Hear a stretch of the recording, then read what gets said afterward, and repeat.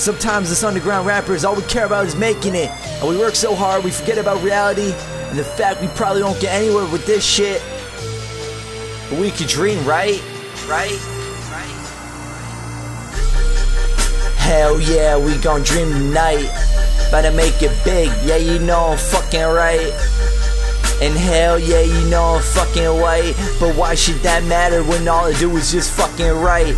About this shit in my life, walked in the same path with victims that might blow up at night, start attacking and stab with knives. From the side looking to the right, probably half the white, making them fright, reacting quite ready to fight, ready to spite being half of my height. I clench my fist tight as they're passing me by, standing downtown Hamilton. So much hurt and abandonment, just cause I'm Canadian doesn't mean our streets are candy land. It's cold out here, 20% are homeless and can't handle it. These companies down hire shit, so we go out and we vandal it. Like damn it, can't find a job, how can I afford my schooling now? Guess I can't, so I have to rob and push the snow just like a plow. But if we get caught, we get locked, and that'll just bring us further down. So we get tied to stay in the spot from the government that wears the crown.